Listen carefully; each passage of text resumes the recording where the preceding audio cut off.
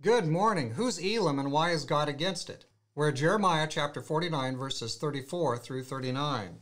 The word of the Lord that came to Jeremiah the prophet against Elam in the beginning of the reign of Zedekiah the king of Judah, saying, Thus says the Lord of hosts, Behold, I will break the bow of Elam, the foremost of their might. Against Elam I will bring the four winds from the four quarters of heaven, and scatter them toward all those winds. There shall be no nations where the outcasts of Elam will not go. For I will cause Elam to be dismayed before their enemies and before those who seek their life. I will bring disaster upon them. My fierce anger, says the Lord, and I will send the sword after them until I have consumed them. I will set my throne in Elam and will destroy from there the king and the princes, says the Lord. But it shall come to pass in the latter days I will bring back the captives of Elam, says the Lord. Now, number 9 in Jeremiah's list of nations of these judgments is Elam. You may not remember Elam. There's limited interaction between God's people and Elam. Maybe the first question for most of us is, well, where is it? Where's Elam? Well, if you follow a map of the Fertile Crescent and go all the way out there to Babylon, then go east one more notch between Babylon and the head of the Persian Gulf, there you'll find that's the place where the nation of Elam was. Way out there. Now, in case someone's wondering whether God might miss or forget about some of the more distant lands, more distant from God's people, in Israel and Judah, here's an answer to that question. No, nobody, nowhere escapes him. All nations, all kingdoms exist in this moral space. There is no non-moral space, so we're all accountable. And so is even this kingdom you haven't thought about much before, the kingdom of Elam. So here's your answer. No nation escapes God's notice. Now here's something else kind of interesting. Starting tomorrow, we're going to go to number 10. There's actually 10 nations in this list of nations that are judged. God has judgments against them. Do you remember what they are? We've just been through them these last few days, and some of them maybe didn't keep your interest as much, but number 10 is quite interesting. But here's the whole list. We had Egypt, Philistia, Moab, we had the Ammonites, we had the nation of Edom, we had the nation of Damascus, we had Kedar and Hazor.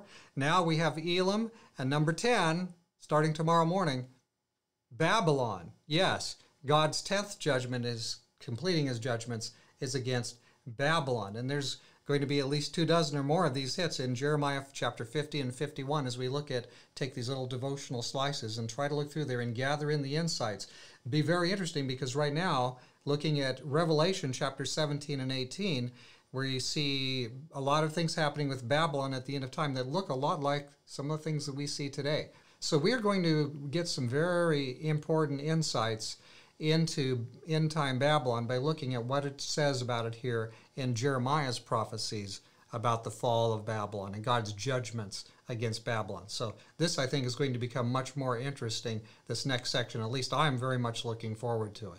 So 10 nations are judged here, and of course 10 is kind of a number of completeness. God's judgments are complete. There's 10 last plagues. There's 10 commandments. Here is 10 nations judged. So God's over all, and he is the Lord of all, and all will be judged, and he's bringing us to a time when his nation will fill, his kingdom will fill all other kingdoms and overcome them. It'll be the only thing left, God's unselfish kingdom.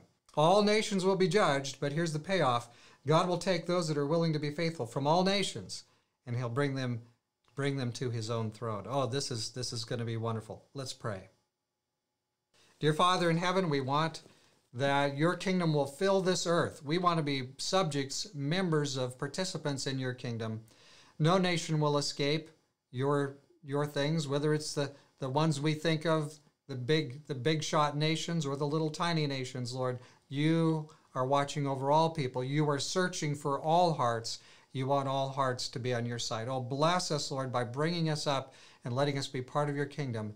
Thank you for judging all nations. Thank you for redeeming as many as are willing, so that whoever's willing can come to you and receive a new heart through Christ Jesus. This is something we're thankful for today.